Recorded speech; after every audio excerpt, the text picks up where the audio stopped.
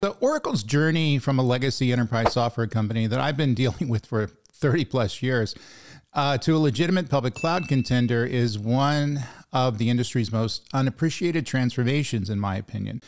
So while many initially dismissed Oracle Cloud Infrastructure, or OCI, as a late and unlikely entry in the cloud computing space, Oracle's strategy has proven that meaningful disruption is still possible in a market dominated by hyperscale providers such as Amazon, Google, and Microsoft.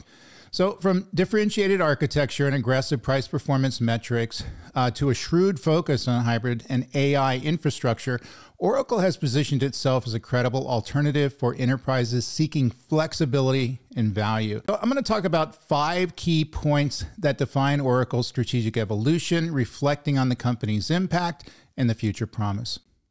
So my relationship with Oracle over the years has been somewhat turbulent. I've written things about them in InfoWorld years ago where we've had some dust-ups around my opinion versus what they thought my opinion should be, which happens a lot, not only just with Oracle, but other enterprise companies as well. And also pushing back on some of my social media posts, things like that. So much so that I typically don't focus on them unless I have to, because of the fact you're going to get some aggressive pushback from them versus what you're going to get from the other enterprise companies out there. And that's just the nature of the beast.